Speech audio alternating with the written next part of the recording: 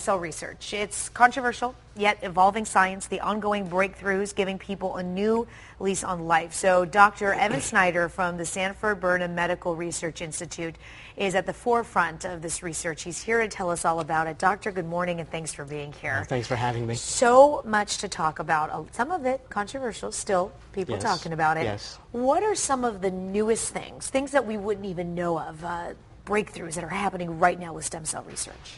So I think there are 4 areas that really are at the forefront of stem cell research that people may not think about, but are really blazing the trail of getting us into therapies. One is the notion of what we like to call disease in a dish. What this means is that you can actually go to a patient with a particular disease, take a skin cell, turn it into a stem cell in a dish, make it into various organs, and in a dish you can model the disease that this patient had. Once you have that, you can test drugs against it to see whether that may change important aspects of the disease. So it's the drug that goes into the patient, not the stem cell itself. Not the stem cell, but you can test it. Like, what kind of diseases are you talking about? Well, any disease for which we don't have good animal models. So we're going for the tough ones: Alzheimer's, Parkinson's, autism, schizophrenia, bipolar disorder. A second important aspect about stem cells is that they actually will protect other cells.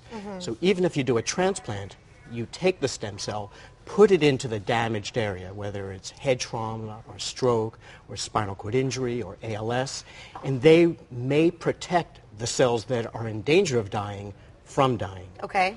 A third important area is the notion of trying to recreate organs in a dish. So try to make livers and try to make bladders and things of that sort.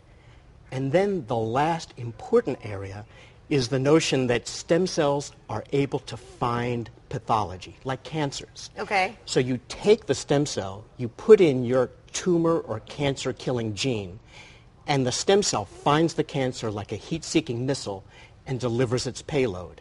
And you can go to cancers that may not be otherwise accessible to surgery or chemotherapy or radiation or even gene therapy. When you're referring to these things, are these things that are happening right now, or they're getting close to? Actually happening these now. Are happening right now. So some of what I just described, for example, the heat-seeking missile aspect of the stem cell, that's already in clinical trials for brain cancer. Oh, wow. The notion of using stem cells to protect other cells that are damaged in the patient is already in clinical trials right now. And getting close may be finding drugs that can be tried in patients or reconstructing organs.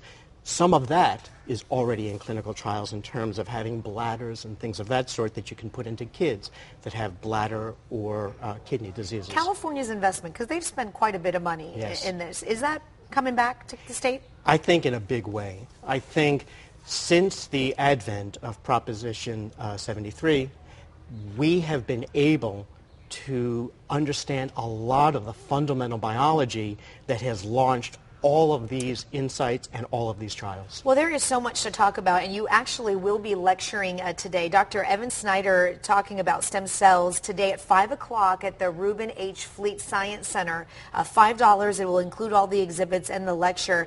Dr. Snyder, thanks for being here. Really interesting stuff, and please come back again anytime newer things come up. It's always fascinating to learn about this. Terrific. Yeah, Thanks for being having me. here.